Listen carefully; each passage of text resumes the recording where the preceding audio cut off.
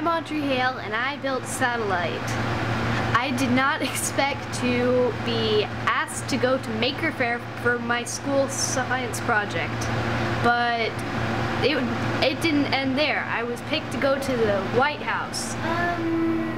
Pretty much how I had made my satellite was, first of all, I got all the components. There's a really, really important thing, how I made it. Well, of course I had to solder all the components onto the pickaxe board, and an important part of it was I had to program it. So, programming it was easy at first, but then I kind of got a little stuck.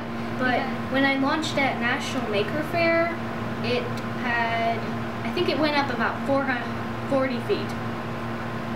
Couldn't really get into the air. Okay. I'm so windy. Oh.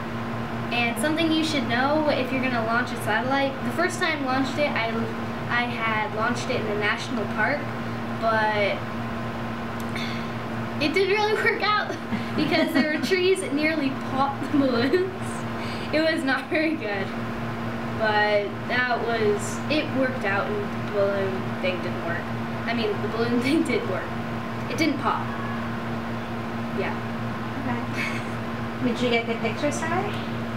Yes, I got 2 really good aerial photos. They were a bit blurry, but it was pretty high in the air and you were able to see everything on there. Of course, I had to explain it to everybody what there were, but see, it wasn't that blurry. For me, I like it because so many times we hear that girls don't advance in math and science.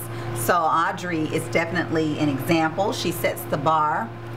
And then her project is out of the ordinary. We really don't have children building satellites in the 5th grade.